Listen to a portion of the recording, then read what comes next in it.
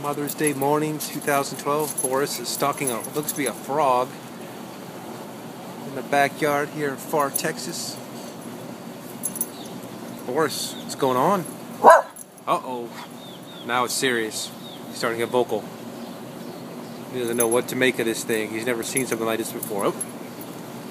Probably wants to be friends. He's smelling. What's that frog? He's got his back to you, Boris. How dare he? Or she? Boris is all excited. What's going on, Boris? It's a frog. Boris! Boris! Boris is like, don't bother me now, Daddy. Boris! Hopefully it's not poisonous or anything. I don't think it is. It's a different color now. Boris, that frog wants something to do with you. Oh, there.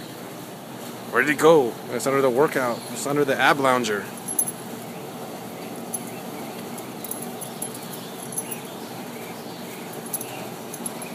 It's like, where did he go? Where did he go?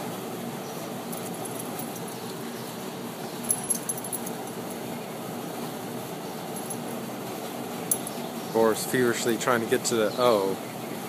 Boris, I can't help you there. Boris! Where did Froggy go? Boris' only other encounter with a frog was a stuffed animal we bought for him a few months back. He tore that one apart.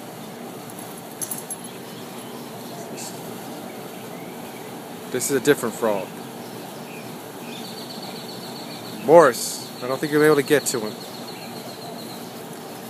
Oh, that's no reason to start digging a hole. What's going on, Boris? Yeah.